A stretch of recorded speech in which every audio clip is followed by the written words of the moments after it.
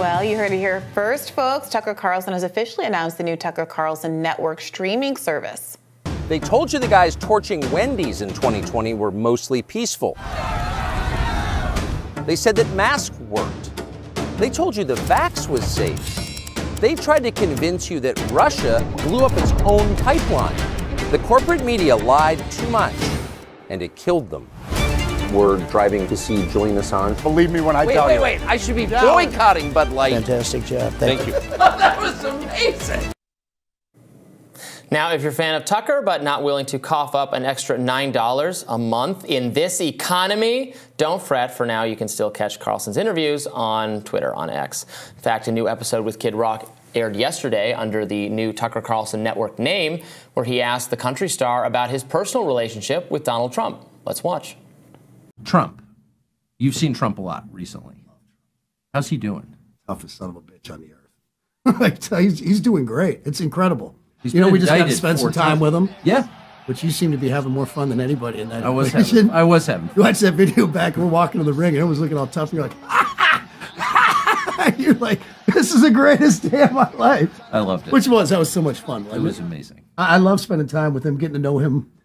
You know, since he became president, the first few months, having dinner at the White House with him, and from there on, we've just really hit it off. And I can relate to him in a lot of ways as somebody who might speak out of turn a little bit, say what's on his mind. But I think if you look at his track record and who he is as a whole, there's a lot more good there than anything. And I think people, I could go both ways. I always say with me, you can go on the internet and you can make me out to be some crazy wild party animal who just has his middle fingers in the air and doesn't care, or you can be someone who's a single father who loves his family, loves his country, does a lot of philanthropy. It's all there for the taking. And, I try to see the good in people. I haven't always executed that correctly or, on spot.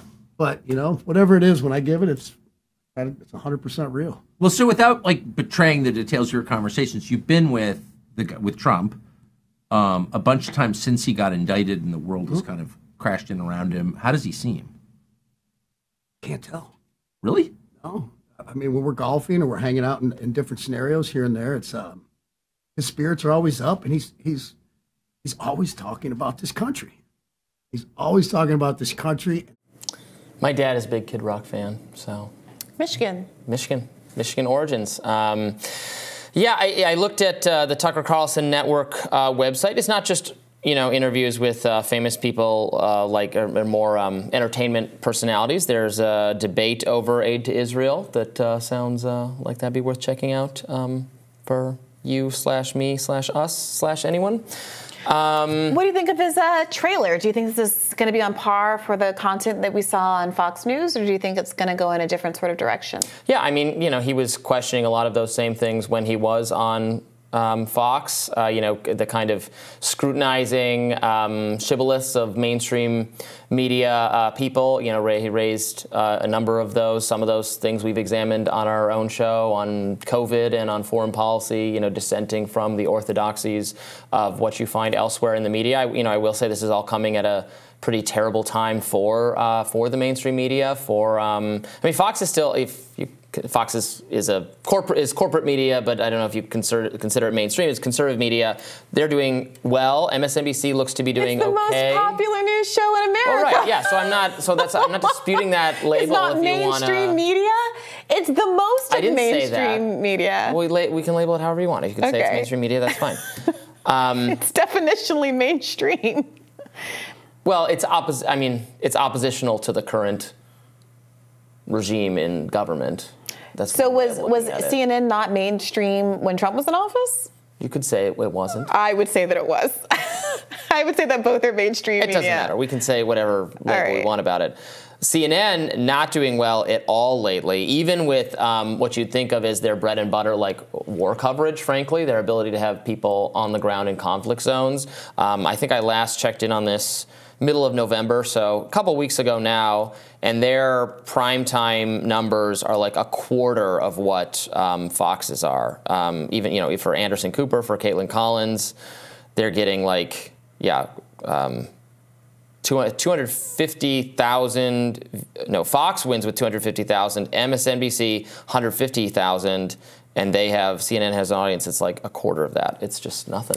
Yeah, it's interesting because when Mehdi Hasan's show was canceled, some people argued that it was a ratings issue and not a content issue, not because he's one of the few Muslim hosts that had a pro-Palestinian, or, frankly, some people criticize him for not being pro-Palestinian enough, but who simply would talk about things like the ongoing occupation of Palestine or the death tolls or the humanitarian critiques that have been made by a number of humanitarian organizations and the like. And it does look like his numbers were not very good.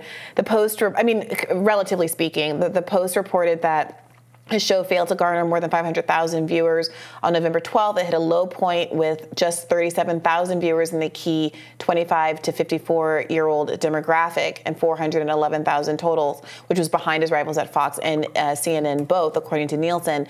But I did see Hasan pointing out on Twitter how viral many of his clips do go, and that is true. On social media, on Twitter, on YouTube, I think his clips probably, this is not empirical, but seem to certainly outperform many of his peers. They're everywhere you look. And I do wonder if what we're seeing is something that Tucker has some insight into, which is that there are different kinds of viewers that aren't being captured by these Nielsen ratings. There are different patterns of consumption that increasingly younger people, which are the prime demographic at this point, are availing themselves of. And does the move to streaming, does the move to Twitter, does the move outside of some of these traditional avenues actually enable people to capture really big audiences in a way that aren't being translated by some of this data? Yeah, and it's hard to compare exactly who's sitting down in front of their couches watching TV. That's what counts a lot for advertisers.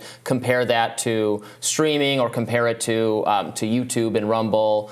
But it's hard not to compare it on some level because even our numbers look pretty. Again, it's an apples to oranges comparisons. I'm not saying it's the same thing, but we had almost 1 million people watch a Rising video yesterday in a 24-hour period. Again, it's not comparing the exact same thing. And we get that all the time. We hit 1 million a lot.